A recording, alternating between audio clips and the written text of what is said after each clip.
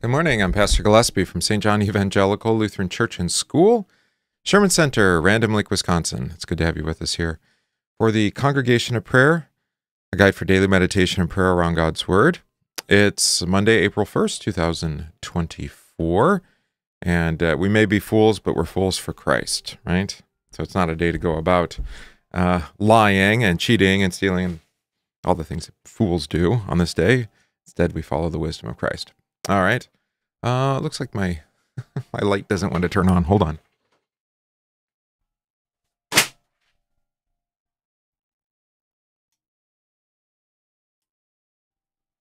Well, turned on for a moment there, but no such luck. All right. Well, maybe it'll come on later. we haven't. No, I haven't been in here for how many days? For a week. Yeah, we met in person this last week, each morning. Thanks for coming out, those of you who did. Those of you still watched online, hope that was a blessing to you. It's appropriate to keep that week holy, and so we did, by gathering together each day around the Word of God and prayer and the Lord's gift of His supper. So I pray that was a blessing to you. One of the reasons why we can do that, this is really the festivals of the church, I should say this. The festivals of the church correspond to days that are accounted to precisely in the Scriptures. So you might think of some of those festivals. Christmas Eve, Christmas Day, the birth of our Lord. The baptism of our Lord, that's 8 days after the Epiphany. The Epiphany is celebrated on the 6th. Those days don't have precise dating in the Scripture. Let's see. Do we have some that do? Ash Wednesday represents the 40 days in the wilderness, so 40 days before Passover. Palm Sunday, very precisely defined in the Scripture. Each day of Holy Week, very precisely defined. Easter Sunday, also, of course, the day of the resurrection, precisely dated around the Passover. And then, actually, Easter Monday, Easter Tuesday, Easter Wednesday. Tuesday and Wednesday for sure. Monday is really Easter evening, so that would be also precisely defined. So these are considered feast days where we recognize things that happened on the days. All right. Another one would be Ascension Day, of course, 40 days after Easter. And then, of course, 50 days after Pentecost. That is the 50 weeks, or 50 days, I should say. Those come after Easter. So most of these feast days actually fall on days that are relatively precisely defined. Even some of the saints' days as well, of course, are maybe just following tradition, but at least the tradition of maybe their death day. All right. So today would be a feast day to the Lord, if that were our tradition. One of our older members mentioned to me last week that he remembers his congregation, a different congregation when he was young, gathering on Monday, Tuesday, and Wednesday of Easter week. The ladies walking to church, you could see them walking to church. So maybe someday we'll gather in person for these days as well. But I'm patient and also incremental, as to traditions. All right. So even if we're going to restore an older tradition, we might have to be patient in doing so, right? As people get used to it. So it's good to have you all here with us today on this Easter Monday. That was a long introduction. All right. Let's begin. In the name of the Father, and of the Son, and of the Holy Spirit. Amen. I believe in God the Father Almighty, maker of heaven and earth, and in Jesus Christ, his only Son, our Lord, who was conceived by the Holy Spirit, born of the Virgin Mary, suffered under Pontius Pilate, was crucified, died, and was buried. He descended into hell. The third day he rose again from the dead. He ascended into heaven, and sits at the right hand of God the Father Almighty. From thence he will come to judge the living and the dead. I believe in the Holy Spirit, the holy Christian Church, the communion of saints, the forgiveness of sins, the resurrection of the body, and the life everlasting. Amen. Our propers this week will follow the propers for the Easter sunrise service, or Easter dawn. We don't have a sunrise service here at this point. It'd be something I'd like to see it's restored if we could. Then the Easter vigil actually could be a little bit more brief. We could end without the sacrament because we'd be gathering in the morning for the sacrament. So maybe that's something you'll be willing to consider doing in years to come. So we'll be using its propers this week for our prayers each day. And the psalm appointed for Easter dawn is Psalm 16. Preserve me, O God, for in you I take refuge. I say to the Lord, you are my Lord, I have no good apart from you. As for the saints in the land, they are the excellent ones, in whom is all my delight. The sorrows of those who run after another god shall multiply. Their drink offerings of blood I will not pour out or take their names on my lips. The Lord is my chosen portion and my cup, you hold my lot. The lines have fallen for me in pleasant places. Indeed, I have a beautiful inheritance. I will bless the Lord who gives me counsel. In the night also my heart instructs me. I have set the Lord always before me. Because he is at my right hand, I will not be shaken. Therefore my heart is glad, and my whole being rejoices. My flesh also dwells secure. For you will not abandon my soul to Sheol, or let your Holy One see corruption. You make known to me the path of life. In your presence there is fullness of joy. At your right hand are pleasures forevermore. Glory be to the Father, and to the Son, and to the Holy Spirit, as it was in the beginning, is now, and will be forever. Amen.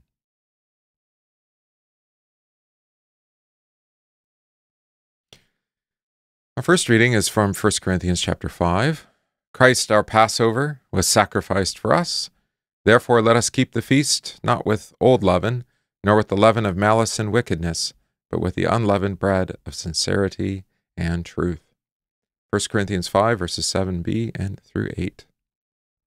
Of course, now, if you were with us yesterday, you heard a sermon on this text. I don't usually preach on the epistle, but I thought it would be a helpful scripture to highlight a few questions that have come up here recently, and also for some encouragement and direction as, what does it mean to put away the old leaven? Or as I translated it yesterday, the old sourdough. That's from the Anglo-Saxon. My friend Donovan Riley's been reading this.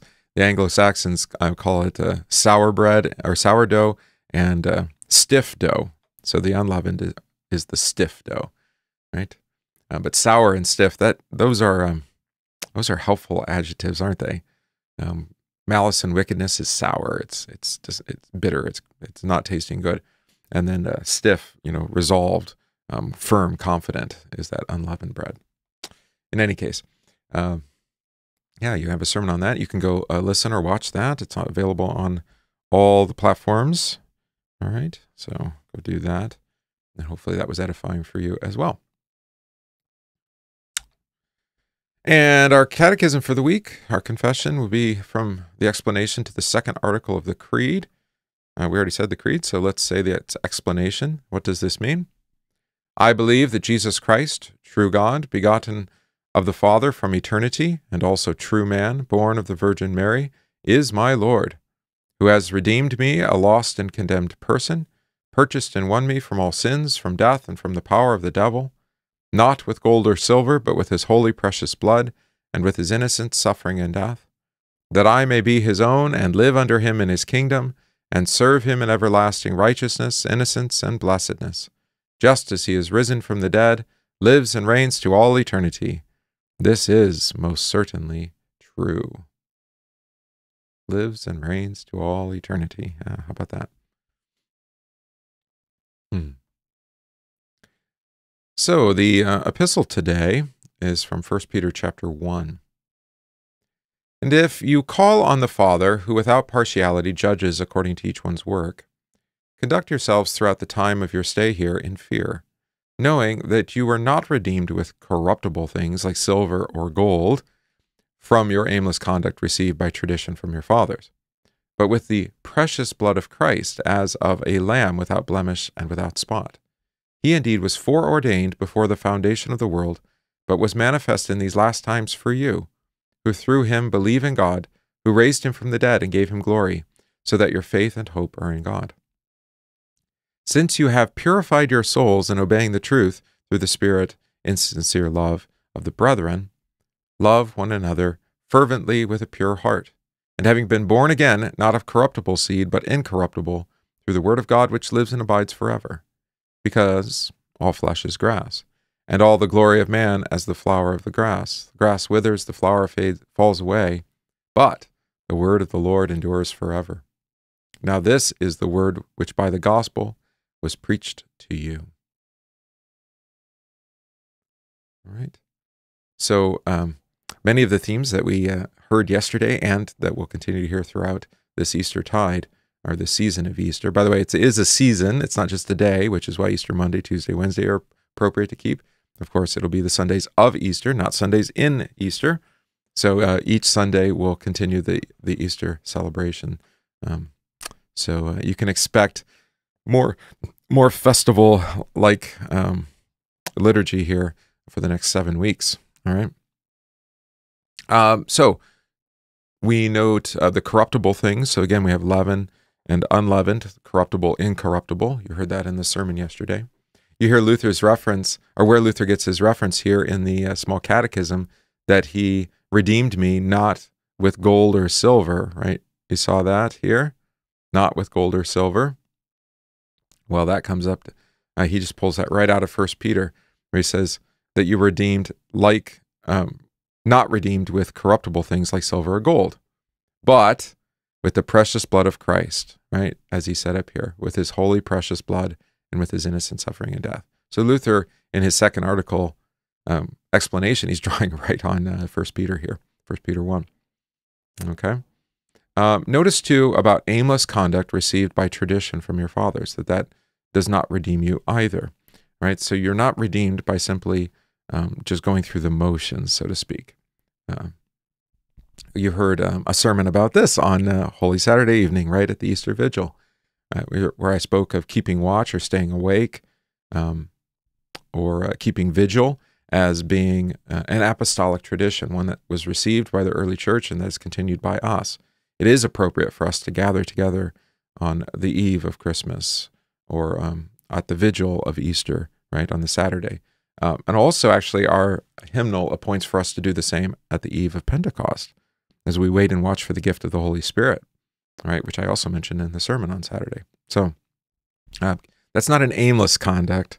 That is a received tradition from the fathers, but it's not aimless. It has the goal of waiting and watching for the gifts that the Lord promises, his incarnation, his resurrection, and the giving of the Holy Spirit. Right? So if someday maybe, right, we'll restore that tradition as well, as to which was received from the apostles, of waiting and watching for the Spirit. Right? That's Acts chapter 1, by the way. So it's always a little bit of a tension with pastors, for us pastors, I suppose, in introducing things.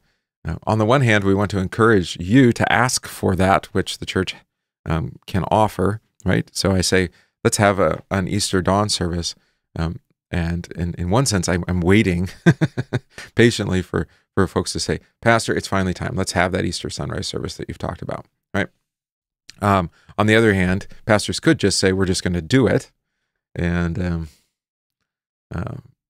then you don't really get the same, it's going to sound kind of callous maybe, the same buy-in, right? The same commitment to it.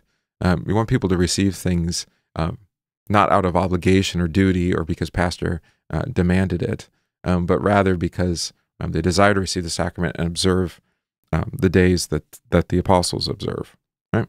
So the vigil is one of those sorts of cases, and then I suppose the sunrise and these other occasional days are the same.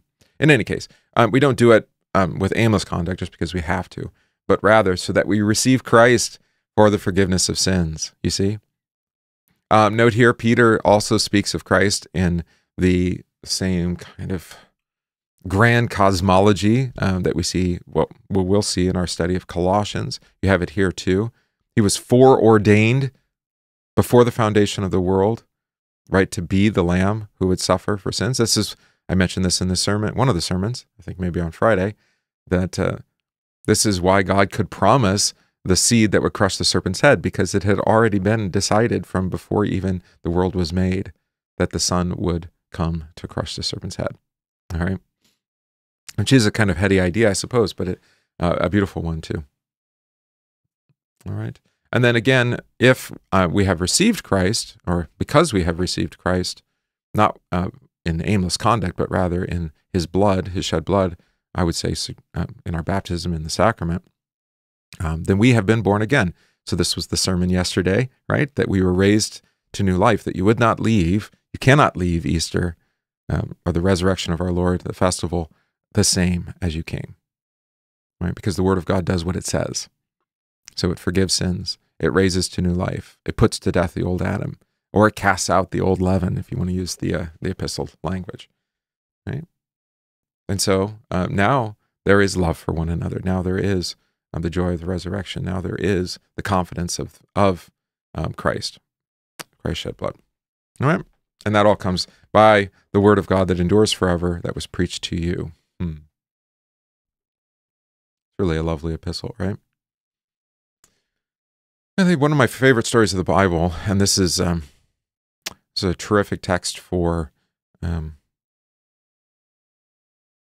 I think maybe even for a funeral. That might be a good text for you to choose for a funeral, right? Because we're coming out of the funeral here, if you like. This is Easter evening. You'll see that here referenced, okay?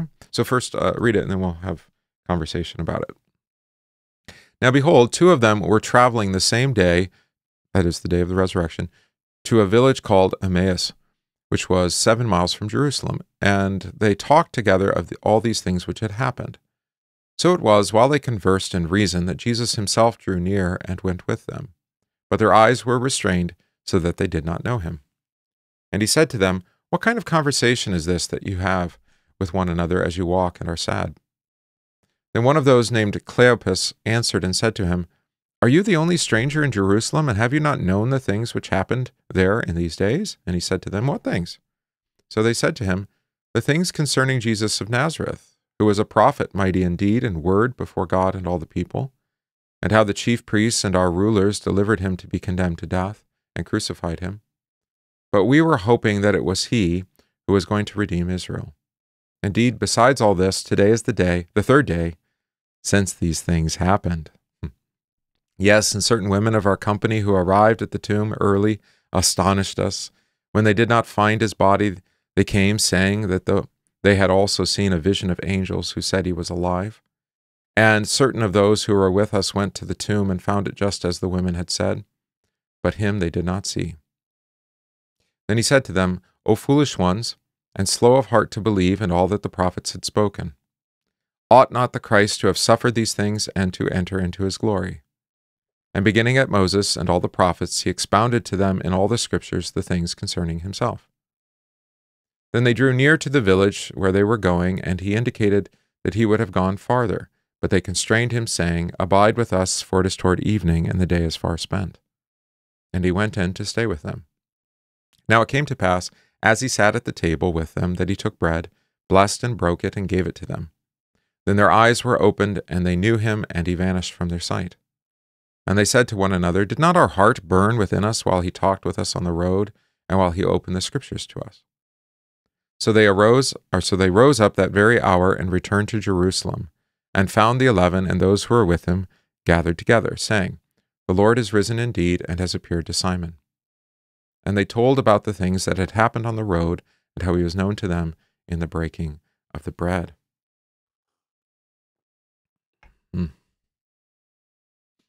All right, so the famous account of the road to Emmaus. Catechesis is what we do here. So ask questions and seek answers. And that can be done at varying levels of intensity, we might say. All right, so when we do that with the children, we go through basic details, like where are they walking, how far was it, what were they talking about, etc. But there are similar resources actually written for pastors. These are usually called postils. Sometimes they are in also question and answer form. One such great text translated by Matthew Carver is this book, The Christian Year of Grace. This was a 16th century, one of Lutheran Melanchthon's students, actually, a pastor named Johann Spangenberg. And he does this for every day of the church year if you're on our lectionary. So that's why it's also very helpful for us to use the older lectionary. There's many more resources available to us, classic resources there. But in any case, he does the same. He asks questions, but these are for pastors to prepare to preach. All right, so they might be a little bit higher level questions. So we'll look at some of these today, and we'll see what you think. All right, so the first question he asks is, how many times did Christ reveal himself on the day of the resurrection? It's a good thing for pastors to remember, and I suppose for all Christians. All right, so we heard some of these. Our gospel text yesterday, Christ appeared to Mary Magdalene. That was in Mark 16. You may hear, let's see, it would have been last year. If you're on the 3-year series, you would hear him appearing to all the women in Matthew 28. He appears to Peter as well outside the tomb, right? And then to, this is all in Luke, and then there's 2 disciples on the way in Luke 24.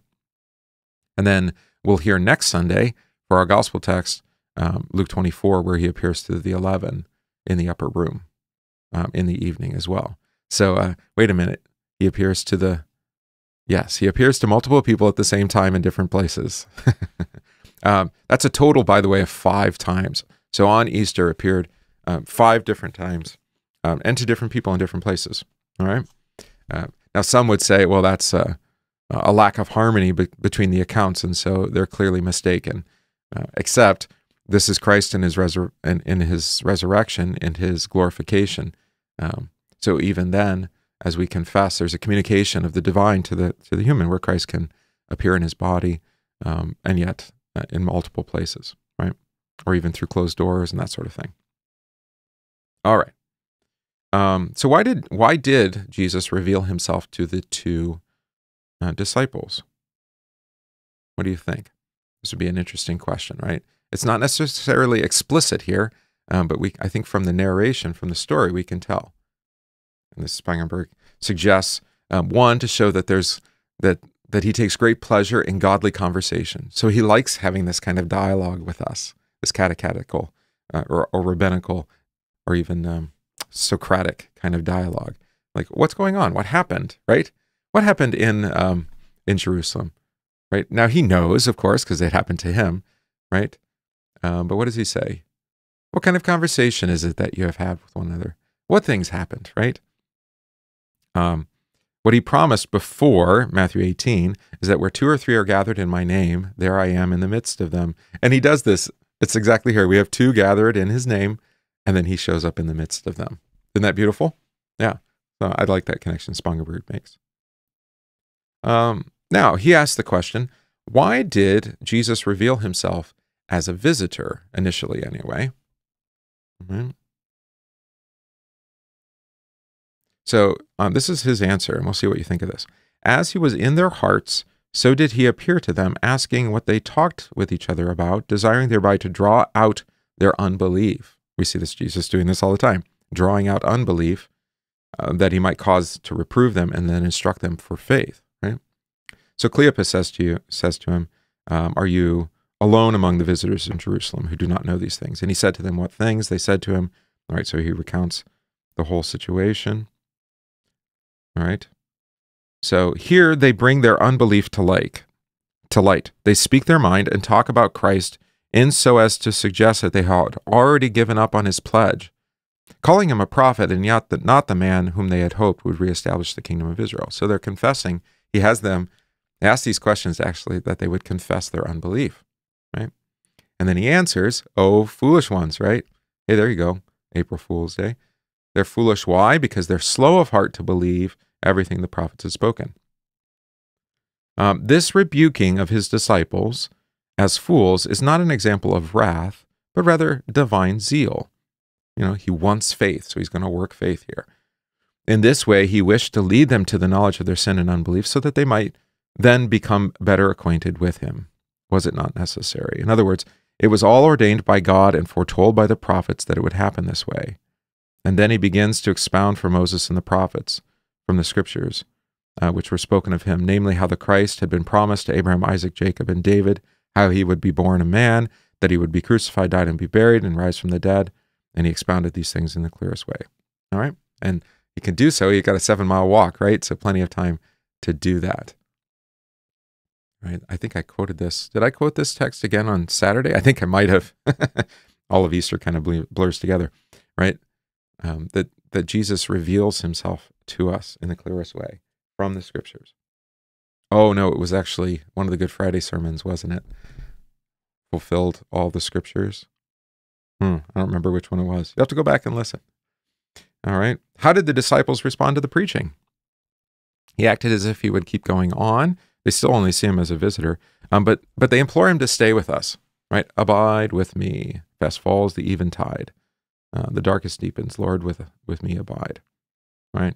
There was still a spark burning and glimmering in their hearts and calling out with inexpressible sighs. Oh, if only Christ were alive. Oh, if only what this pilgrim said was true. Oh, how eager our hearts are to hear that. You must come with us and tell us more of this dear Christ.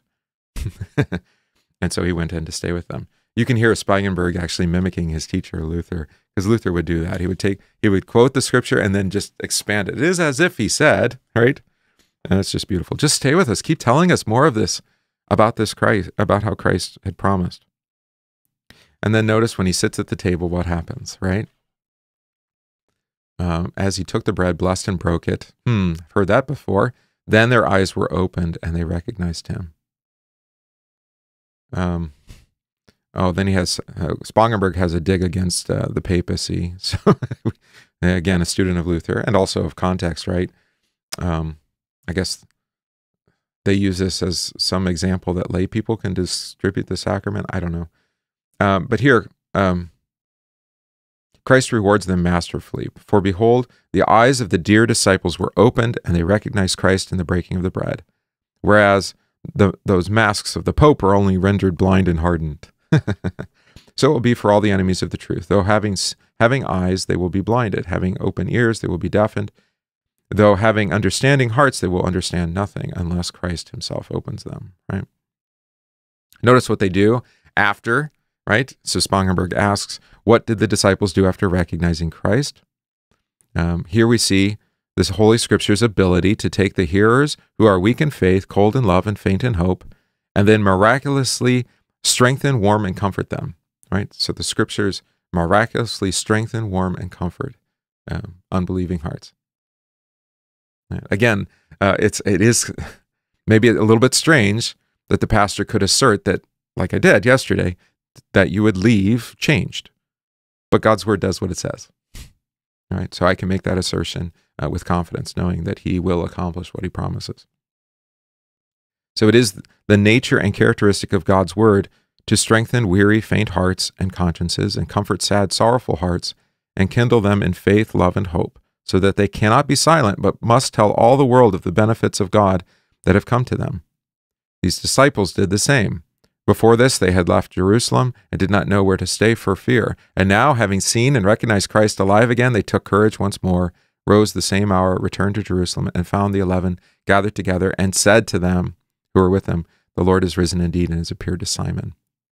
And they told them of what happened and how he was known. All right? And then what Spongenberg does, he does this in most of these little apostles that he's drafted. He will have a statement. Yeah, he does in the next sermon too. Well, maybe we'll share that tomorrow. What does Christ mean by these words? Or what should we learn from this gospel? So this is sometimes the genesis of a sermon, for someone who is studying these, like myself, right? To say, there's a good idea. Let's expand upon that. So he suggests that we should learn from this reading, this account, that if we look merely at present troubles here on earth and not at God's word and pledge, we fare no better than these two disciples. We flee and try to escape the cross until Christ comes along and chastises our foolishness. But when the preaching of the gospel reappears, our heart is kindled and burns fervently for the exposition of the Scripture. And then we recognize Christ as he breaks and lays before us as the divine word. Thus, when our heart is kindled in faith, such faith will blossom and bring forth the good fruits of faith, that is, true works of love and mercy, and will serve Christ and his members, the poor, miserable, sick men, not merely inviting, but actually compelling them into our homes, as these disciples did. Then a thorough understanding of Holy Scripture and genuine faith in Christ follow. Now then, if a Christian has come to faith and recognized Christ through God's word to such a degree, he should share this treasure with everyone, and insofar as he is able, help bring all men to righteousness and blessedness. This is the will and command of God, right? Which I suggested the same to you yesterday in the sermon. I hadn't read this ahead of time, but there it is. All right, that now you will begin to see everyone and everything through Christ and him crucified, as sinners for whom Jesus died. How could you not only invite, but compel them to come with you into the house of the Lord, to be forgiven and to receive the same life you've received? Right? And so you'll note how the word is what gives these two disciples courage to go and speak again, right? And so we can ask God to give us that same courage, right? To speak the truth in love, that is to proclaim Christ for the forgiveness of sins to our neighbors, without fear of how they might receive it. All right. This is one of the things I think we can learn from the early church fathers. Some of our other Christian brethren is actually a fearlessness. We can fear God, right? In both, of course, his wrath against sin, but especially for his forgiveness and for what he has done for us in Christ, right? So it's a godly kind of fear. We need not fear this world or our own flesh or even the devil himself or the demons, because they cannot stand under Christ's word. Good. The hymn of the day, or I should say the hymn of the morning for Easter sunrise, is "Awake My Heart with Gladness." This was, I had it set as a distribution hymn, the last, and we didn't get to it, but we'll get to sing it here all week. So let's sing a few stanzas of the hymn.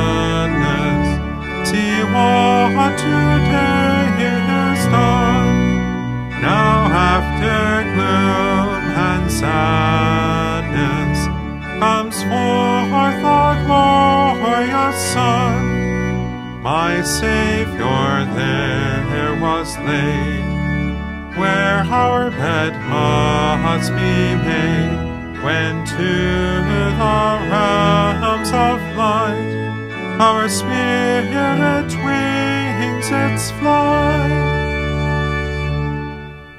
The foe in triumph shouted, when Christ lay here in the tomb, but lo, he now is routed.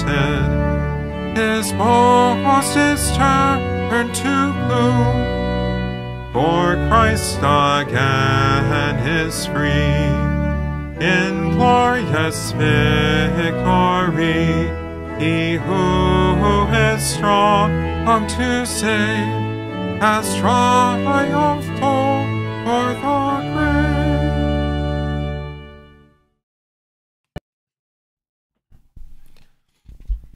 Might take a few days for my voice to recover.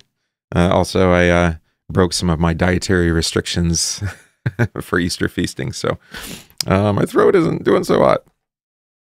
All right. What a lovely hymn, though, isn't it? Yeah.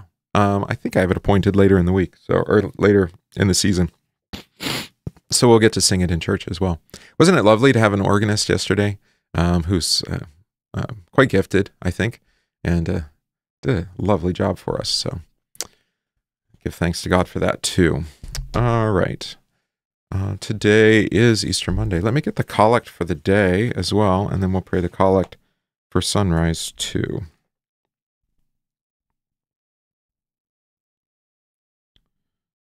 All right, here we go. Let us pray. O God, in this Paschal feast you restore all creation. Continue to send your heavenly gifts upon your people, that they may walk in perfect freedom and receive eternal life. Through Jesus Christ, our Lord. Amen. Almighty God, through your only begotten Son, Jesus Christ, you overcame death and opened to us the gate of everlasting life. We humbly pray that we may live before you in righteousness and purity forever. Through the same Jesus Christ our Lord, who lives and reigns with you in the Holy Spirit, one God, now and forever. Amen. We pray this day for faith to live in the promises of holy baptism, for all vocations and daily work, for the unemployed, for the salvation and well-being of our neighbors, for our schools, our homeschools, our colleges and seminaries, and for good government and peace. Let us pray to the Lord. Lord, have mercy.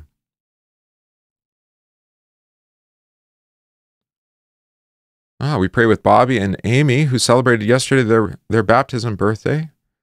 Pray for the households of our church, especially this week with Gary and Barb, Jim Schmidt, Paul, Deb, Robert, and Renata. We pray for our catechumens, Wyatt, James, Aaliyah, Cole, Lydia, Charlie, Kaylee, Kimberly, Michaela, and Justin.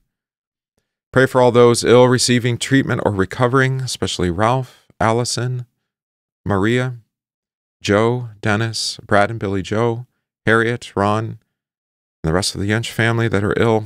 Carol, Mike, Doug, Courtney, Ruth McKenna, who was hospitalized last week but is home recovering. Renata and Joan, both in rehab. Sandy, BJ, President Willie, and also Phil. Pray for our homebound, Dan, Lenore, Joan, Paul, Dolores, and Pauline. Pray for the missions and mercy work of the church, especially that of Lutheran Heritage Foundation. Continue to pray for new enrollments for our day school, that God would grant us growth there. And we continue to pray with the family and friends of Merlin who grieve his death. For all this, let us pray to the Lord. Lord, have mercy. Our Father, who art in heaven, hallowed be thy name. Thy kingdom come, thy will be done, on earth as it is in heaven. Give us this day our daily bread, and forgive us our trespasses, as we forgive those who trespass against us. And lead us not into temptation, but deliver us from evil. For thine is the kingdom, and the power, and the glory, forever and ever. Amen. I thank you, my heavenly Father, through Jesus Christ, your dear Son, that you have kept me this night from all harm and danger, and I pray that you would keep me this day also from sin and every evil, that all my doings and life may please you. For into your hands I commend myself, my body and soul, and all things. Let your holy angel be with me, that the evil foe may have no power over me. Amen. Let us bless the Lord. Thanks be to God. The grace of our Lord Jesus Christ and the love of God and the communion of the Holy Spirit be with you all. Amen. That's our congregation of prayer for today, the feast of actually Easter Monday. And again, maybe someday you might gather 2 or 3 friends together, and we can gather together around the supper, actually, too, as well on this day. So tomorrow will be Easter Tuesday, and then Wednesday will be Easter Wednesday. We will have divine service Easter Wednesday evening, so join us for that. That'll be at 6:30, our normal Wednesday evening service time. All right. And you're welcome for the live stream. For, unfortunately, Disincarnate, it was nice to be with you in person last week, those of you who could come out, but I understand. Well, we can use the technology here to communicate, right? Of course, there's the question as to how effective it can be if we're not gathered together in our body. But in any case, all right. So we'll continue to share God's word with you here tomorrow. So I hope to see you then. God be with you all.